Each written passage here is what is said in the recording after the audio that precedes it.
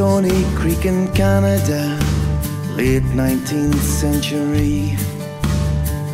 Erland and Janet Lee invited Adelaide to speak.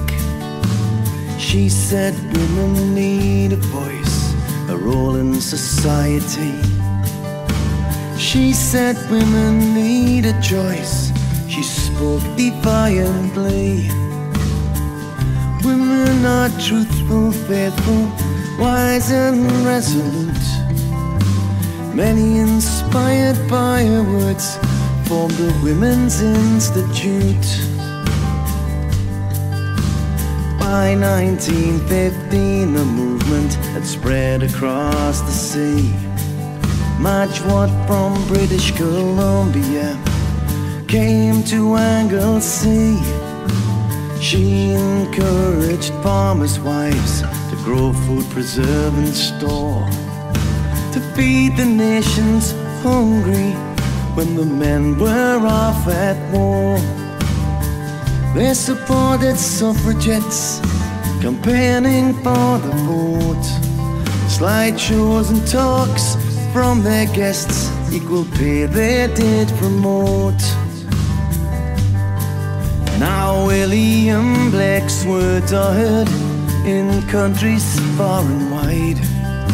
With Hubert Parry's melody, they're echoing through time in the hallowed walls of the Albert Hall before their AGM.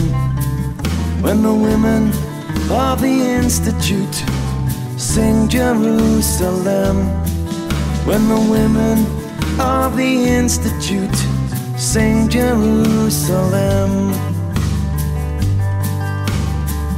In the Second World War years, 39 to 45, they helped evacuate the children to the countryside.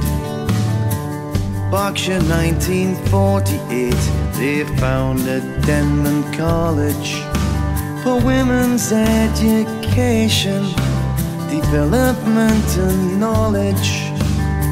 In 1965 an invite by member the Queen to Buckingham Palace to celebrate their golden jubilee.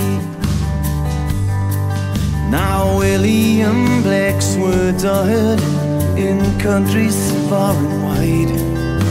With Hubert Parry's melody, they're echoing through time in the hallowed walls of the Albert Hall before their AGM.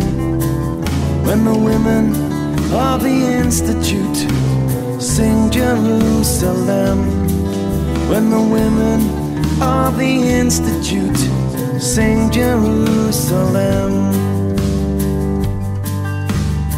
Alleviating homelessness, recycling waste, highlighting mental health, food banks and climate change.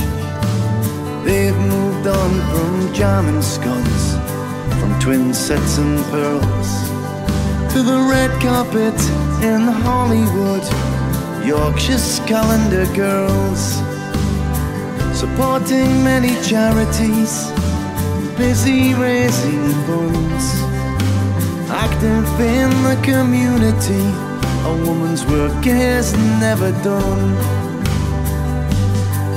Now William Blake's words are heard in countries far and wide. With Hubert Parry's melody, they're echoing through time in the hallowed walls of the Albert Hall before their AGM.